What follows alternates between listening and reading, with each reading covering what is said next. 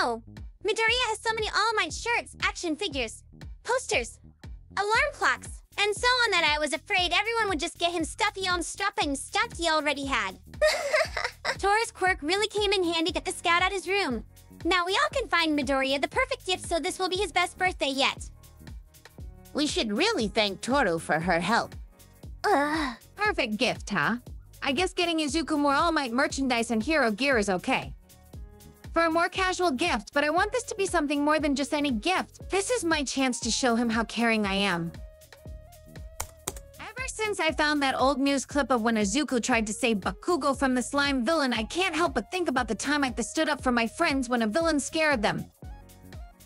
Now, looking back at all the time we spent together in class, I can see just how far he's come since then. How noble and hardworking he's been. Not to mention just how ripped he is awesome. Damn, he's cool. And I am so sick and tired of waiting for Uraraka to make up her mind on deciding to make a move on him. We are in the hero business. We could die at any time. I am not going to wait around forever. No.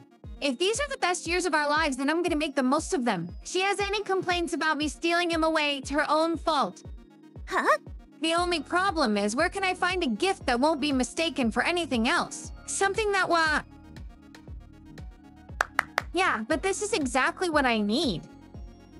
Well, let's see. Later that night at the party.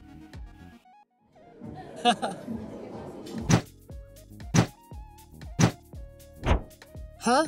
For your eyes only. Sorry, but I can't give you your present till after the party. When things die down, I'll meet you in your room. Just don't tell anyone about this, okay? So, Ashido, what is it you wanted to show me? It's in your room, silly. If I told you now, it wouldn't be a surprise. Just wait a bit longer. But are you sure this is all right? Mr. Izawa said that if he caught... Let's go.